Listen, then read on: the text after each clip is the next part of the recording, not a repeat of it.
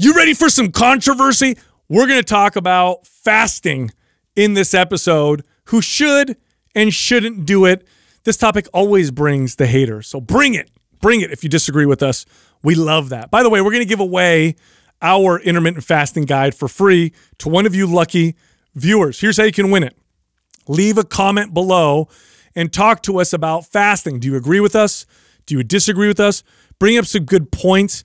As long as your comment is within the first 24 hours that we drop this episode, you enter in the contest to win the fasting guide for free. You also have to subscribe to this channel and turn on notifications. Also, for everybody else, we're going to make the fasting guide, which is already inexpensive, even less expensive. It's 50% off just for this particular episode. Go check it out. Head over to mapsfitnessproducts.com. Just use the code IF50, that's IF50, for that discount. All right, enjoy the show. You know what we got to talk about is one of our most popular clips on the podcast channel that has tons of comments, and there's lots of negative comments on it. Wow. It's the one that we did on intermittent fasting. Question is from Cam the Lamb. Is intermittent fasting ever a good idea when wanting to lose weight? No. We talked about, we did a whole episode on why fasting is a terrible way to lose weight. Not with that focus in Yeah, mind. exactly. Now keep in mind, can you lose weight by, let's change the word from fasting to not eating. Can you lose weight by not eating? Well, yeah, that's what happens. It is kind of a byproduct. That's what happens when you don't eat. You lose weight. Oh. Yeah, we did. Pissed off all the zealots? Yeah, we pissed a lot of people off because we said that fasting was a terrible way to lose weight. And so people in the comments are like, What was the title of that one, Doug? Why you should not use intermittent fasting to lose weight. yes. And there were people that, oh, these guys don't know what fasting is. They're confusing it with starving. And this is what, and so I think we should go deeper into fasting in general and then talk a little bit about why we still think it's probably a bad idea to lose weight and why it's a bad way to diet. First, why don't you do this? Because I think I read some of the comments, and in some of the comments, people think that we don't know what fasting is. So why don't we definitely break down what fasting is, and then also the history of it, so we can make sure we address that we know what the fuck we're talking about when it comes to fasting, and then we'll address the point that I think we made before. Yes, no, that's a good point. So fasting is the voluntary, essentially you're voluntarily not eating. You're choosing not to eat for a specified period of time. When resources are plentiful. Yeah, so that's a very important part. Fasting is not, because here's what happens. A lot of people will use evolution as a way to support why fasting's so good, because obviously thousands of years ago, we definitely went for long periods without food, right? So you would successfully hunt, not that often. We didn't kill an animal every single day. It's highly unlikely. So we probably ate very, very little until we killed an animal, and then we ate a lot, right? And then we would repeat that cycle. And so humans evolved to be able to go for long periods of time without food, without really any detrimental effects. There's studies that have been done on people who didn't eat for 2 weeks, a month, and they don't see really any, and these are with healthy people, they don't see like, super detrimental effects, and it's because we evolved to do this. But that's not the history of fasting. That is, we didn't have food. The history of fasting is way past that. Fasting, again, it's the voluntary. You're voluntarily not eating when food is available and around you. That's what fasting is. Not, I'm not eating because I don't. Because then we could label every famine that ever happened as fasting, or anytime somebody was a POW or in concentration camps. That wasn't fasting. That was involuntary. How many different variations of fasting are there now? I know that, the warrior diet was 5-2 diet. Yeah, there's the 16-8 protocol, which is the warrior one, right? That's warrior diet is like you don't eat all day and then you eat one meal at night. Yeah, there's a lot of different protocols to what would be considered fasting. So you have the 8-hour window. You have like multiple days. What's the 5-2-2? What's that one, Justin? Oh, so there's like 2 days where you're at like 500 to 600 calories. Oh, okay. In the rest of the week, basically, you eat normal. So it's just a low-calorie days. And then there's the fasting mimicking diet. This was Dr. Longo who came up with this because of the beneficial effects of fasting on the outcomes of cancer. Walter Longo or something? Yeah, Dr. Walter Longo. Yeah. And so what he does is he puts people on this really, really low-calorie diet for extended period of time, which mimics the effects of fasting. But if you want to look at the history of fasting, you have to look at the voluntary absolvement, or the voluntary rejection of food for a specified period of time. And when you look at that, really the roots of fasting were from spiritual practices. This is the oldest records of people that we have of people voluntarily choosing to not eat. And you find this in the Christian Bible, even the Jewish Bible, right? The Old Testament. You find this in the Quran.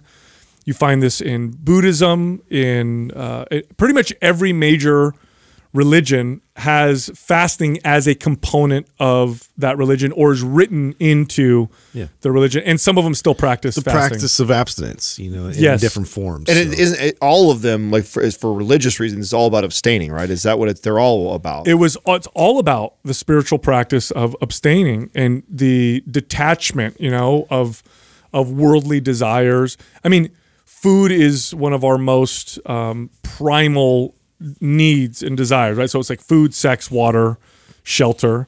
And what you find in spiritual practices are abstinence from a lot of those things. Some religions where people will abstain from sex, right? In fact, today in the Catholic tradition, if you're a priest, you don't have sex. Isn't that what Ramadan is about too? Isn't that what that's about also? Yeah, they go through periods of fast where they don't eat or drink when the sun is up, only when the sun comes down.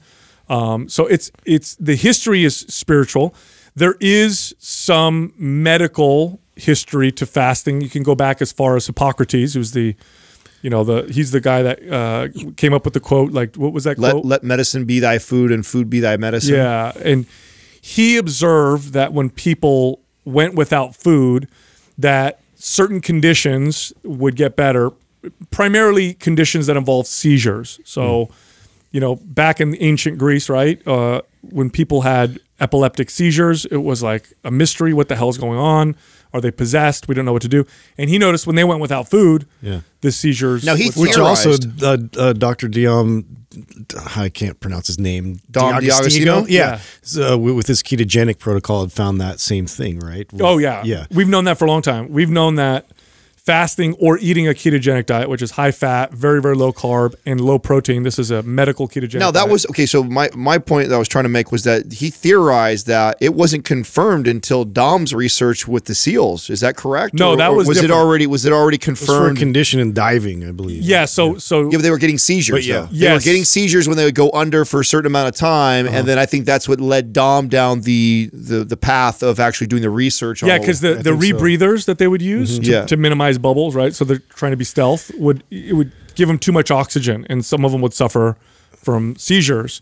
And he knew that ketogenic diets had been used. That's the first treatment for epilepsy. So I have a family member with epilepsy. So in other words, Dom wasn't the one who pioneered that. He just made the connection of, okay, we've already been using this as an anti-seizure tactic, so let me try and apply this to the seizures. Yes, I mean, before anti-seizure medications were created, that was how if you had a child. So it's been around a long time for that reason. I want to say it's been used medically since the 1950s or maybe even before. Because the 70s is when it got popularized as far as the diet. As a diet. Yeah, so it came out as a diet, I believe, in 72-ish or somewhere around there. I want to say the medical version's been around a long time. Yeah, Doug, maybe you can see how long people have been, how long we've been using ketogenic diet to treat epilepsy. I want to say it's the 1950s. It might even have been before that.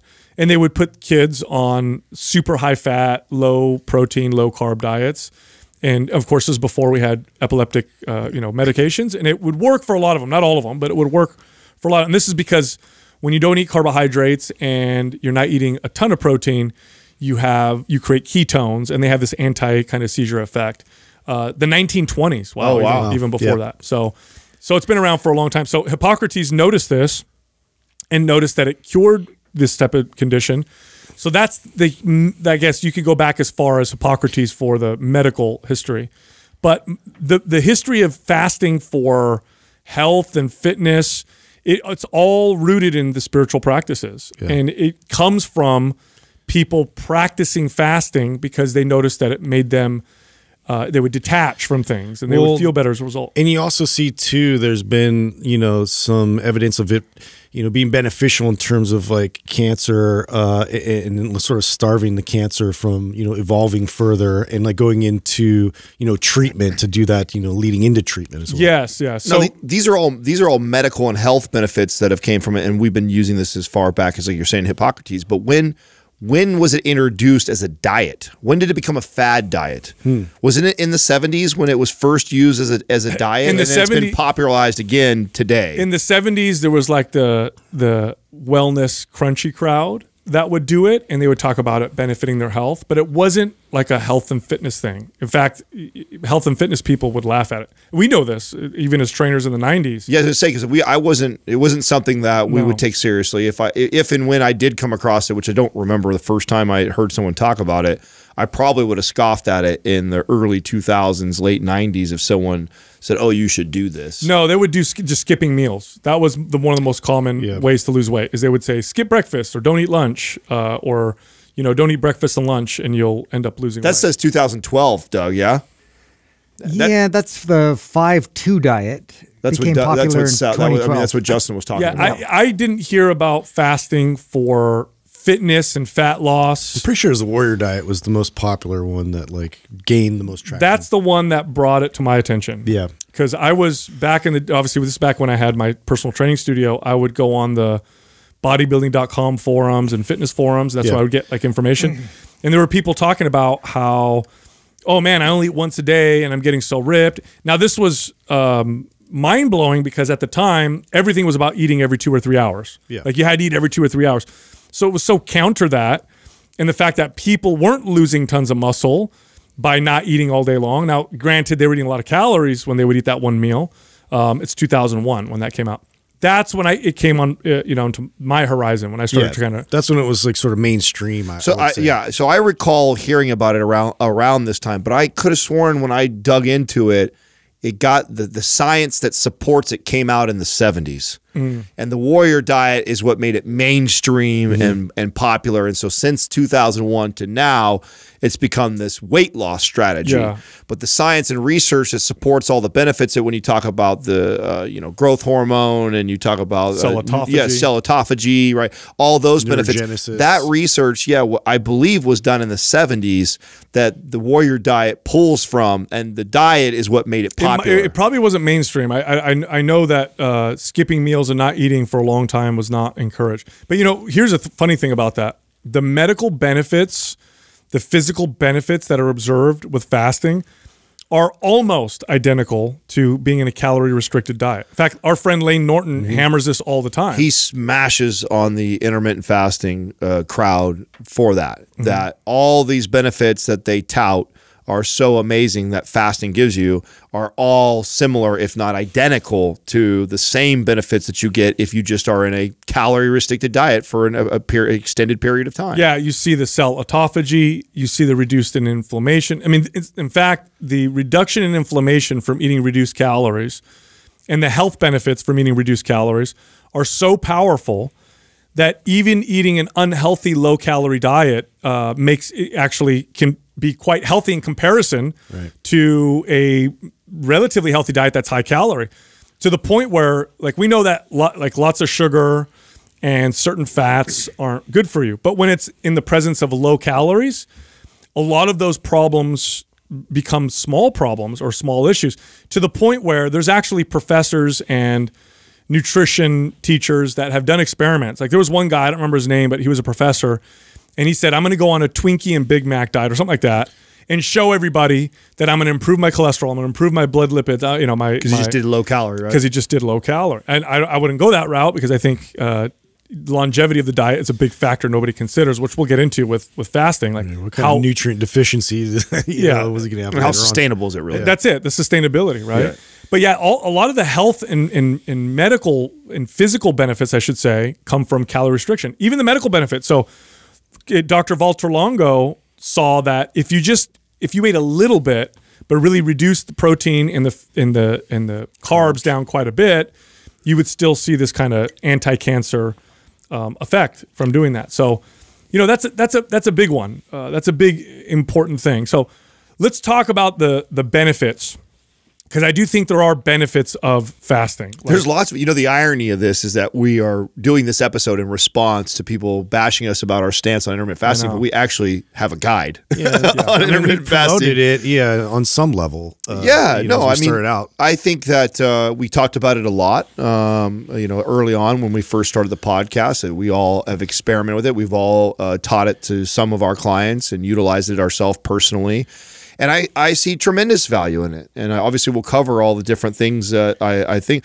What I have a problem with, and I think you guys are on the same page, is that's not how it's being used. Or that's not the main reason why it's being used. The reasons that are the benefits of it are not why they're using it. That's right. They're using it as a diet. Yes. Right. And that's how it was popularized, right? If it got popular, if none of us really knew about it before 2001, when the Warrior diet came out, the benefits that people are talking about is the weight loss benefits from it, which I think we agree is the worst reason for you to do that diet. Yeah, and before we get into that, let's stick to the benefits for a second. Now, the benefits from fasting, to the best of my opinion, based on my experience, right, trained lots of people, and even, of course, working with myself, but just being an experienced trainer and coach, begin and end at the emotional, spiritual, and mental benefits. So forget the physical benefits. The physical benefits of weight loss, fat loss, whatever. It's a byproduct. That can happen from it, but that's not the benefits of fasting. The fasting benefits really are these spiritual, mental, emotional kind of benefits. By the way, not for everybody. For some people, it'll actually do the opposite. Mm-hmm. But let's say you're somebody that has you have a lot of impulse issues with food, right? So you're very impulsive. Every time you get stressed or anxious or bored, you eat. You have this bad relationship with food in that particular regard. Sometimes being without allows you to deal with those issues and detach a little bit from this impulsive thing, and then you can rebuild a better relationship. Any anxiety around hunger in general, about this.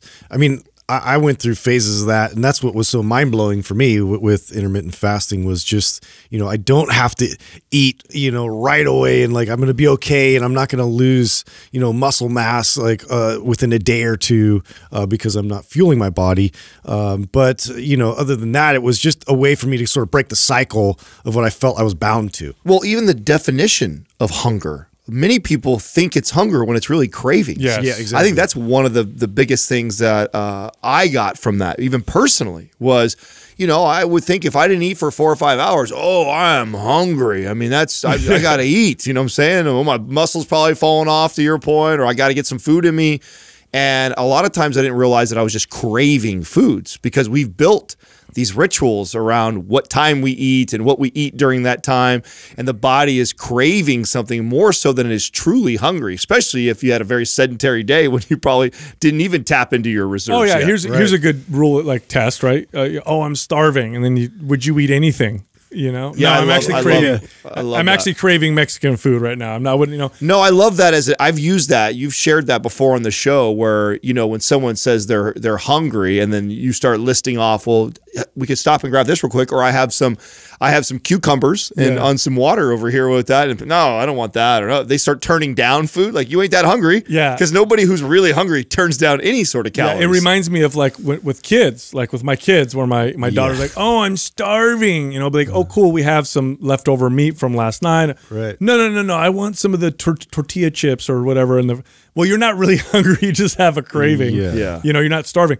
Real hunger, you'll eat food. You want to have food. I know because I fasted for 72 hours and, anything, broccoli, fish, fruit, anything, it sounds good. I also know what a craving is. A craving tends to be much more specific.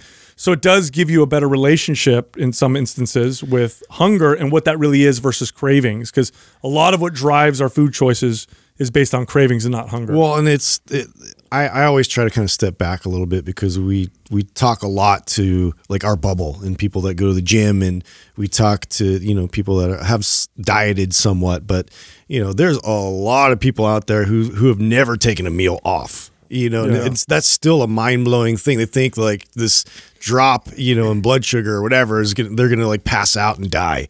And I've talked to even some of my parents on some level. I had to kind of talk them through that process and tell them it's going to be all right. Well, that speaks to the benefits of just also another self-control. You know, just the ability to say, okay, I've decided I'm going to fast for the next 24 hours or whatever you decide to do.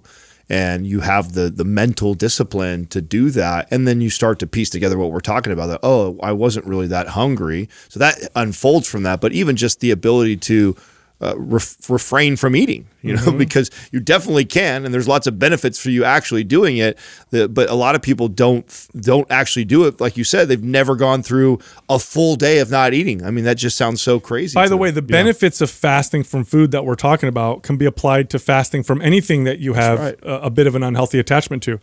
Try fasting from electronics, right? Turn off your phone, turn off electronics, don't do anything for a week with them. Yeah. And then you'll also potentially develop a better relationship with them. Fast from sex, fast from video games, things that you may have an unhealthy relationship with. Anything impulsive. It's so great you bring that up, because if you've been a listener to the show for any time in the last 2 months or whatever, I brought up just a month ago that I fasted. I didn't use it that word. I said I was taking a break, but that's exactly what I was doing, was taking a fast from marijuana.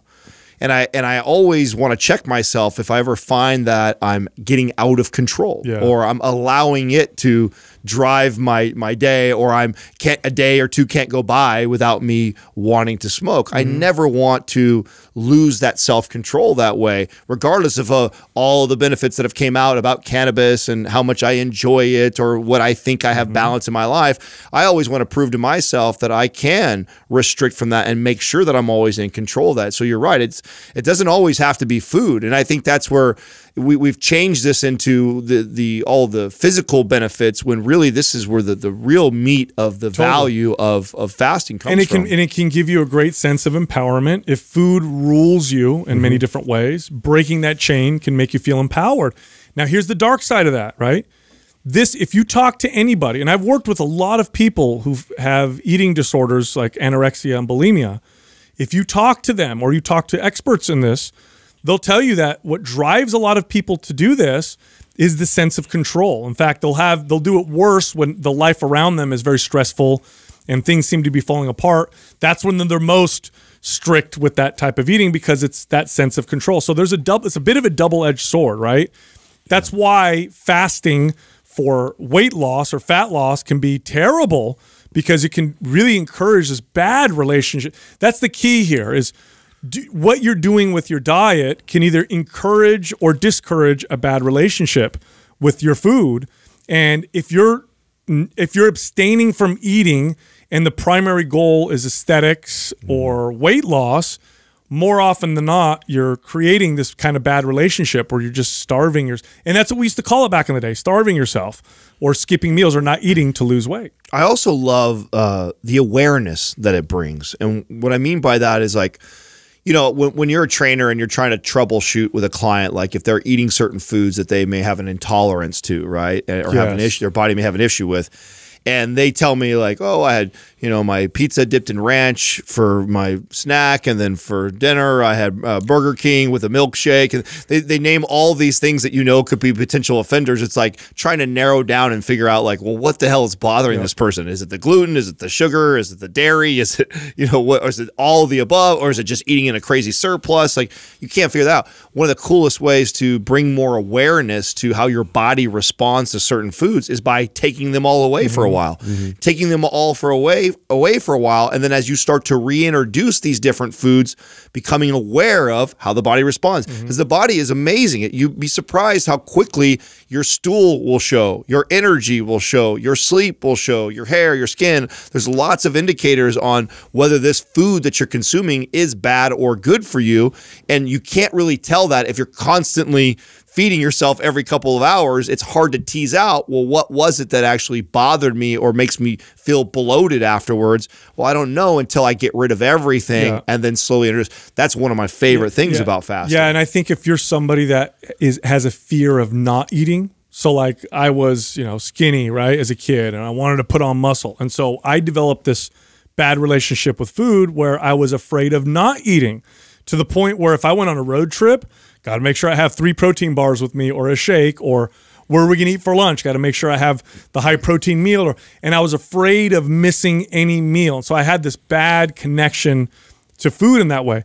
Not eating for a day or two and then realizing it was okay boy, that was great. That was great for me. And then when I went to eat, all of a sudden I enjoyed foods totally different. I had a different appreciation for different foods because of it. It wasn't all about, I got to get big and build muscle. Another point to that is when I was faced with, when I was at like a birthday party, or I was at like somewhere where there was like this, and I was trying to be like hyper conscious of, staying within, a healthy body composition, or I'm trying to like, enjoy myself, but also realizing like I can also just not partake. Like, I'm going to be okay. It's not like I have to, because my body's on this clock, like I have to be bound to like eating at this specific time. Like I can break free and I can do it elsewhere.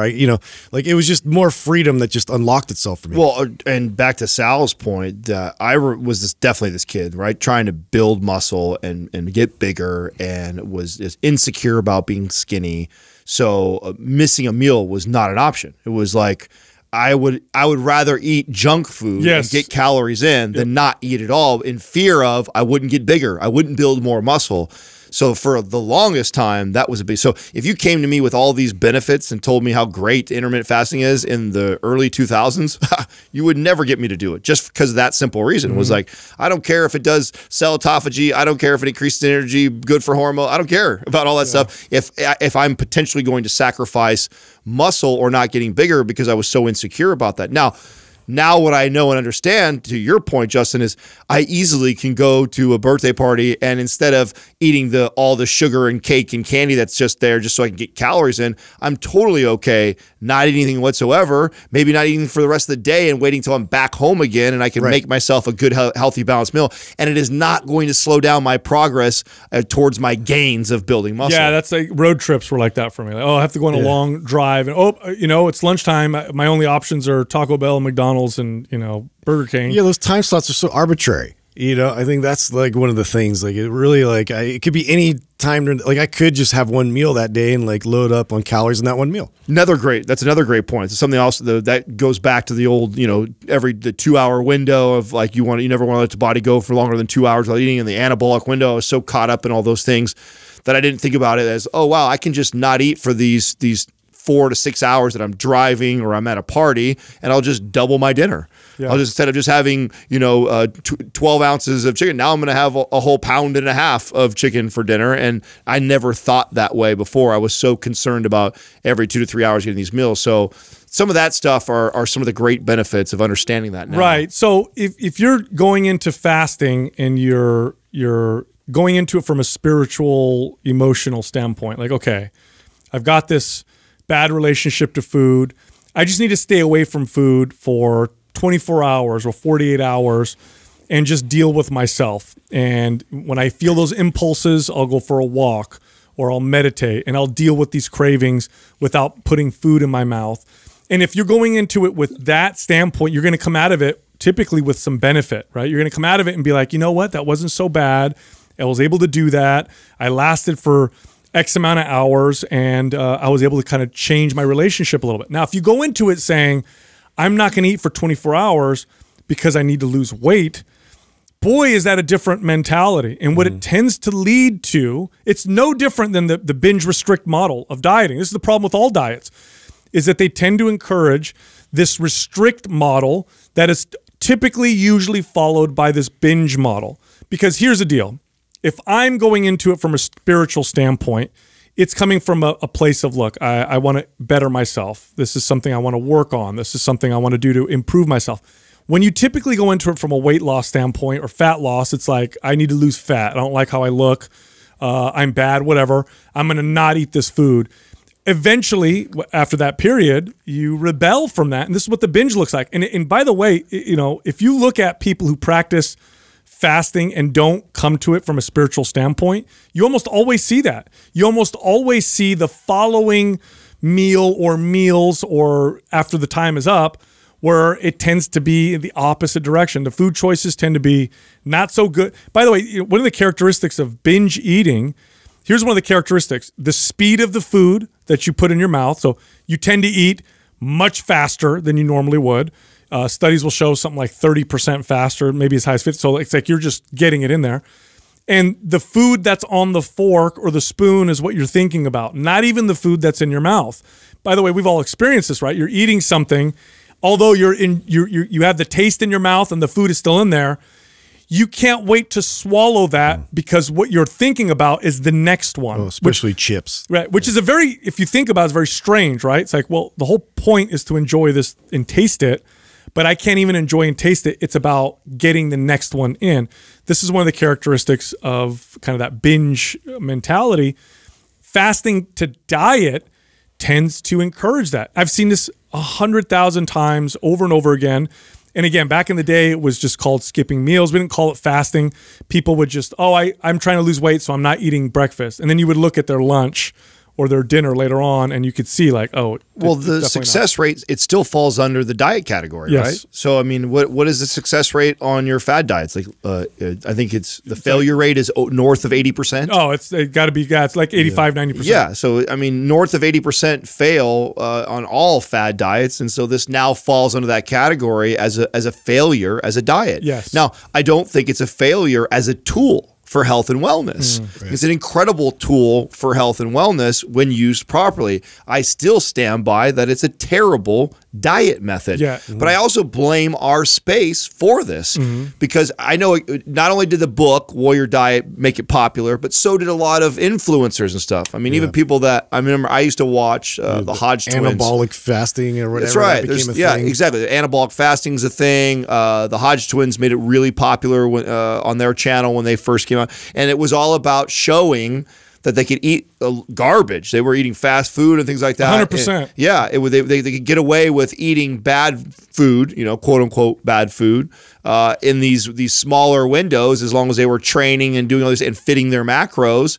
And so it became very popular. Oh, look at these people that look amazing. They have great bodies and they're going through fast food drive-thrus to fill their calories in as long as they're eating in this window. So that's where it took off. And I know it took off, and I remember getting asked by clients about it because that's why. It looks very appealing to the average person who's going to the gym. I'll just hold out for 10 hours That's so right. I can eat all those waffles. That's right. God, what a selling point for a diet. Like, listen, we're not going to tell you can't eat McDonald's. You absolutely can have that, or Burger King or ice cream. But here's the deal. You just need to fit it in this window and stay within these calories. So you stay within these calories and you eat in this window, go ahead and have whatever you want. It'll work. And so that is such a bad strategy for 99.9% of the population. It's the same reason why, people, when they get their stomach stapled, why there's not as good of a success rate with that either. It's like, now your stomach's smaller, but you're still cramming it. You haven't addressed the behaviors leading into that, which then it ends up stretching out. And then, a lot of times like upends, the surgery. Yeah. The studies on fasting and weight loss are because people eat less calories. That's it. So when people have this window of eating time or they don't eat except for one meal a day, when you equate the calories, you find that they eat less calories. Now, if you follow these people long enough, you see that the fail rate is just as high as regular diets. Now, I remember as a trainer when fasting became kind of this thing in the fitness space, right? And I remember some clients having a bad reaction to fasting, in particular female clients. I remember one woman in particular. She started exhibiting signs. So what she was doing is she was doing this this 1 meal a day type of fast. So she would only eat 1 meal a day. It's now a very popular thing right now, by the way. It's called the OMAD diet or whatever. One meal a day. Yeah, OMAD diet. Yeah. It's getting really popular. So I had this client, this female client. Now I'll give you a little backstory. She's your typical cortisol junkie, wanted to work out all the time, go type of individual.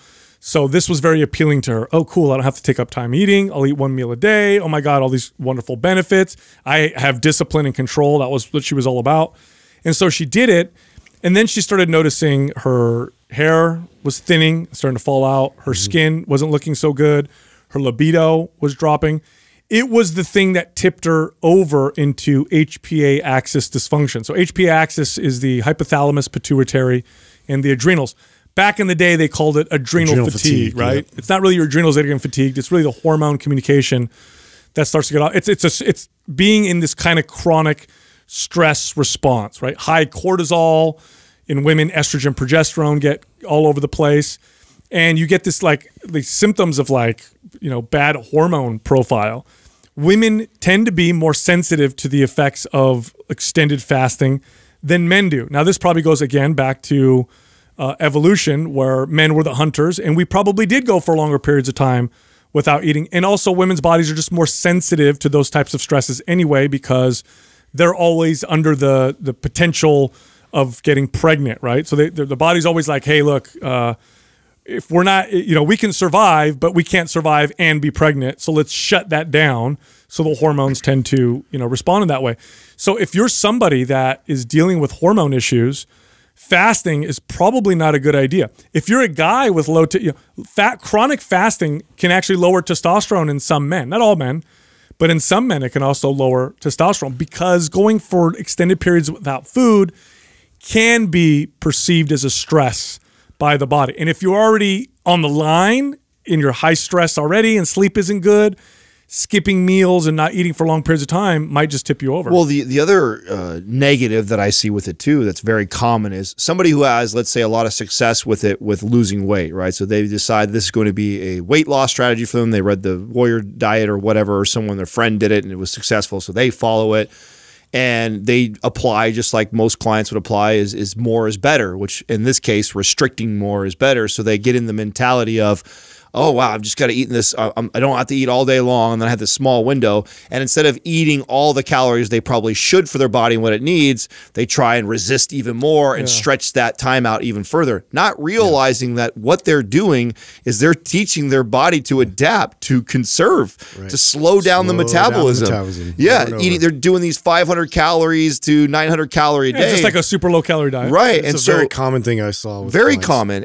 And of course, it shows initial weight loss and success when it comes to that, but it's not long-term success, and they just made it that much more challenging for themselves when they get off this, super low calorie diet, because now their metabolism has slowed down. You know what's funny? Because people approach fitness through this, hardcore motivation, and I have I can restrict myself and I can prevent myself from, what is that called? It's not discipline. Discipline is a skill. I'm talking more about and not motivation. Motivation's a part of it, but rather, the ability to restrict, right? The ability to just withstand this pain, right? This is how people approach fitness and health.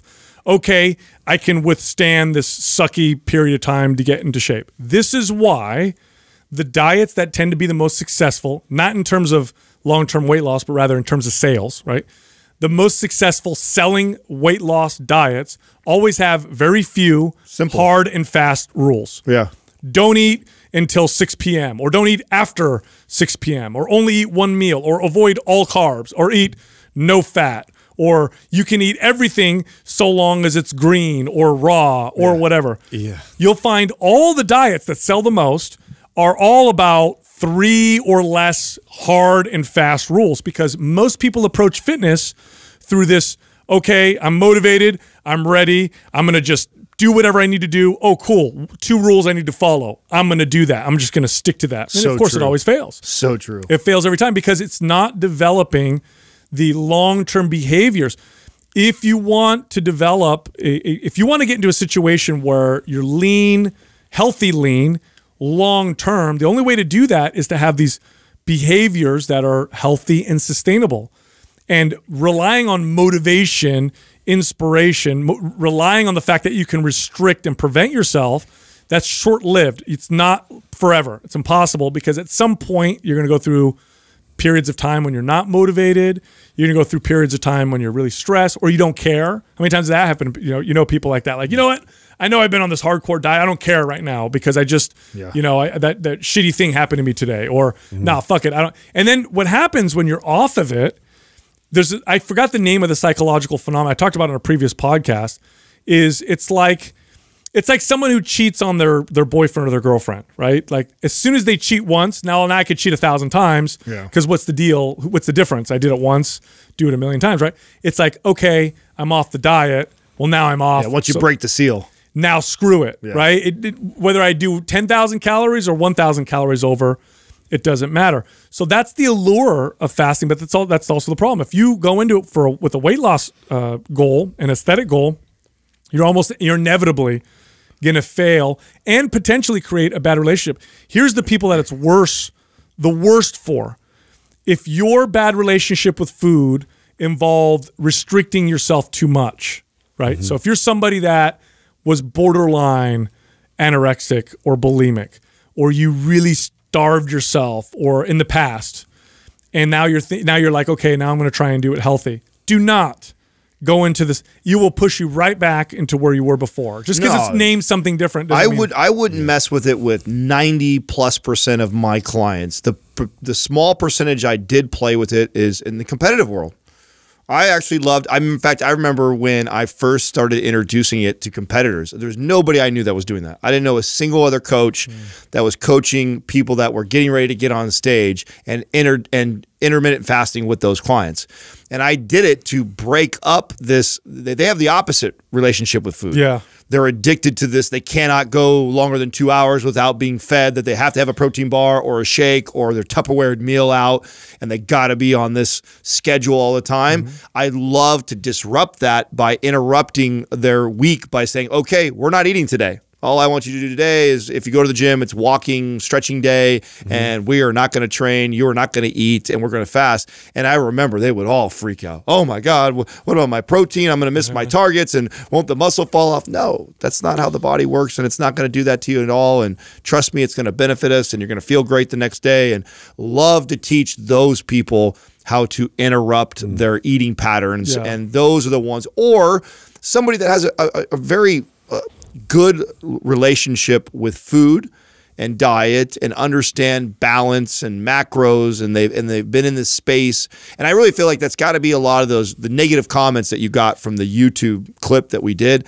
have got to be other fitness professionals that have a really good handle on nutrition themselves, and they're like, well, that's whack. I see benefits. We use it for all the benefits. But, you know, another sort of category that annoys me, and I've seen this in somewhat of like the wellness sphere and just, you know, other places it's been promoted to sell products specifically about like detoxing. And you know, they'll sell you some solution to go with it, or, you know, you have to do some kind of like, you know, specific lemon, you know, powder thing, and or like, you know, habanero pepper or something to like get these toxic agents in your body out and basically exorcise the demons out. You know why? It's because unless you're selling a book on a specific way to fast, how do you make money? How do you sell it? How do you make money telling people to not eat anything, right? You can't sell them anything. So what they did is they said, okay, here's your fasting, you know, protocol. You're not eating any food, but take these pills 3 times a day to help your body detox. I remember that was a big push on the BCAAs. That was a big push in our space. I saw coaches that were, while you're fasting, drink BCAAs. When fasting became popular, and then you started to see it move into even the bodybuilding world, and a lot of the fitness enthusiasts were starting to promote it. They were also promoting it along the lines of their, you know, BCAA supplements. Like, well, if you're worried about losing any muscle mass, make sure you take your sip on your BCAAs all day long, but stay fasted. And so we get all the benefits of fasting, and then we make sure you don't lose any muscle, and then I can sell you this product. Yeah, or this was a big one was, you know, you're not going to eat all day, but you're going to get your nutrients. So we're going to sell you these juices, right? So it's these juice fasts, and you buy their bottles, and it's really, again, it's their way of capitalizing on a particular trend, because again, how do you sell anything when you're telling people to do? At the end of the day, they're just keeping you low calorie, like everything else. Like that's literally, it's the same formula. Yeah. Now, my best experience with fasting, I'll tell you what one of my favorite experiences was when I first started dating my wife. We went on this road trip, and in part of this road trip, we stopped at Lake Tahoe. And we were gonna get in these kayaks. We were gonna go across the lake, and we're gonna find a campsite and do this whole thing. And really bringing a bunch of food. I mean, because you're in these little kayaks, and it's like, you know what? We'll have something light for breakfast, and then we'll just fast all day long, because the point of this isn't to go eat a bunch. The point is to be in nature and be with each other. And it was great. Like, what a wonderful experience. But it wasn't like, hey, I know we're going to the lake to kayak. We're going to be burning tons of calories. What if we didn't eat and got ripped at the like? It wasn't that at all. It was all about detaching from food during this particular. This is really how I recommend it for most people. Like, if you're going to fast, try meditating with it, or try spending time with your kids. Or again, if you have this, bad relationship with food where, you know, after meetings, I'm so stressed out, I go reach for a candy bar. Maybe that's a good time to fast so you can deal with your feelings. I really love the awareness piece. That was probably one of my favorite things because I mean, we all remember, right? You were the one that started talking about your 3-day fast you were doing for a while there, how sensitive you are after you come out the fast. I mean, in fact, we remember recommending like having chicken broth for like your first meal because your gut is so sensitive. And what I love about that sensitivity, though, is that as soon as you introduce anything that your body doesn't agree with, you know. I mean, the way you got to go to the bathroom right afterwards, how it feels even going down. And it's amazing how quickly the body adapts and will figure out a way to be okay with that food if you ignore those signals. So it's a really cool way to give yourself this loud signal on, you know, I know that maybe this could be the food that is bothering me, but I'm not sure. Like, man, you clean out your system for 2 or 3 days, then you start to introduce these foods, and then you pay attention, and you will feel it, you know? And if it feels great going down, then it's probably not something that's bothering your gut at all. But again, if you're teetering on this like too much stress, not enough sleep, you know, kind of line, and then you fast on top of it, your body will perceive it as more stress, and you will see cortisol spike. You could see more anxiety. Like I don't remember who said this. This was a famous psychologist that talked about how some of his patients would have anxiety throughout the day, and so what he recommended, and many of them he noticed didn't eat breakfast. So he recommended that they eat a protein and fat breakfast in the morning. And it helped significantly with their anxiety because it helped prevent cortisol spiking. It was great for insulin because it was mostly fat and protein. But if you're like in this high stress situation, overtrained, lack of sleep, and then on top of it, you're going for hours without food, that could definitely tip you over the edge into this HPA axis dysfunction. Look, if you talk to a functional medicine practitioner, and they identify that you've got some HPA axis dysfunction, and it's not related necessarily to maybe something gut inflammatory in the gut, because sometimes fasting is good for that or whatever. Oftentimes they'll tell you, we're going to have you eat every few hours. Oftentimes they'll say, no, you should not go without food for long periods of time because it's just stressing your body out too much. So definitely, when it comes to fasting as a diet, even on our fasting guide, we don't talk about it this way. It's not an effective weight loss strategy. What I mean by effective is whenever we talk about something that's effective, it's long term. Is it sustainable? Yeah. Because not eating is very effective for weight loss in the short term. So is chaining yourself to a treadmill and running for hours on end. But when we talk about effective, we're talking about sustainable. It is not sustainable. It's about as unsustainable as every other diet that exists, every other fad diet. If you're doing it for spiritual and emotional reasons, for detachment, for creating a better relationship with food. If your relationship with food is being attached to food, needing to eat all the time, it could be a very valuable tool. If you're somebody that has eating issues that resulted in you not eating food, terrible, terrible tool. So fasting, like any tool, can be effective in the positive. It could also be very effective in the negative. So buyer beware, right, when you do this. Look, if you like our information, head over to mindpumpfree.com and check out our guides. We've got tons of guides on everything from exercise to nutrition, guides that help you get more fit. And of course, they're all free. Again, it's mindpumpfree.com. You can also find all of us on Instagram. So you can find Justin at mindpumpjustin, me at mindpumpsal, and Adam at mindpumpadam. When you're telling your body to do something, it understands movement, not necessarily connection to the muscles. And so to the point we were saying earlier, if you don't learn how to stabilize and connect, you're going to develop these compensatory systems where other muscles are doing more work. And then if you push past that and you keep working out, now you strengthen